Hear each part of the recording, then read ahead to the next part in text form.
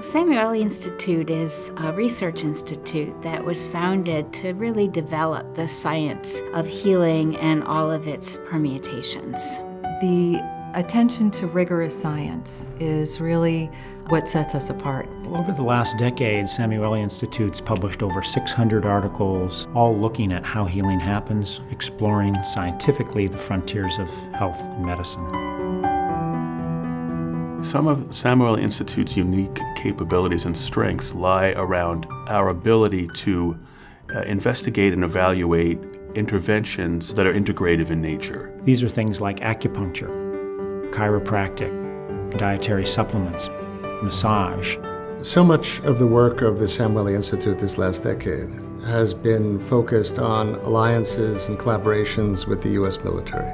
We work in true partnership with the military to identify their particular needs and find solutions that are custom built for them.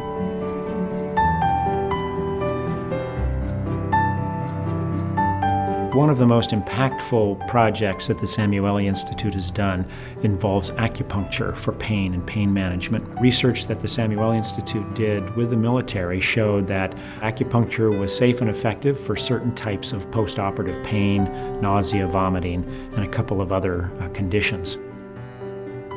There is a project where we looked at 123 Marines at Camp Pendleton who had PTSD. When you take treatment as usual and you add healing touch and guided imagery, the warriors got better sooner.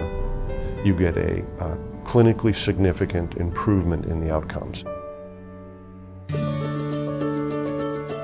The Samueli Institute is interested in transforming healthcare by bringing together the best of all healing practices and to help develop new models. The Samueli Institute worked on a framework called the optimal healing environment over the last decade. An optimal healing environment is one where all aspects of the environment are focused on enhancing our innate ability to heal. Working with Fort Belvoir gives us a chance to put that academic theory into practice. We did a 2-day seminar in which we introduced these concepts to the leaders of both the hospital and the entire Fort Belvoir community. And the Fort Belvoir commander included optimal healing as one of his strategic goals.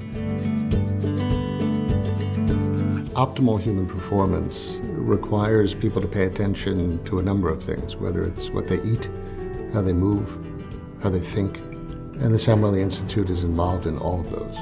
Several years ago, we worked with the chairman of the Joint Chiefs of Staff and the military to develop a whole system view of how you enhance performance. Total Force Fitness brings together all the different silos that enhance health and well-being. That model is now being picked up and used within the civilian sector and multiple other organizations.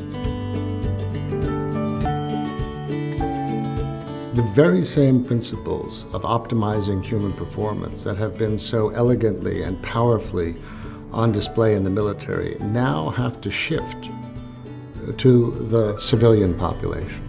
Our military research and our civilian partners are now exposed together. These techniques, these modalities, these practices are really part of a healthy lifestyle. Really what we are teaching are life skills and an approach that says it's not enough to avoid illness. It's not enough to treat somebody when they become ill. Healthcare systems, work sites, and even countries have come to us and said, can you help us figure out how to translate this effort into our own environments and our own context? I think what the Samueli Institute offers, it offers a new vision for how that can occur, and it offers the tools and the opportunities to help people achieve that vision.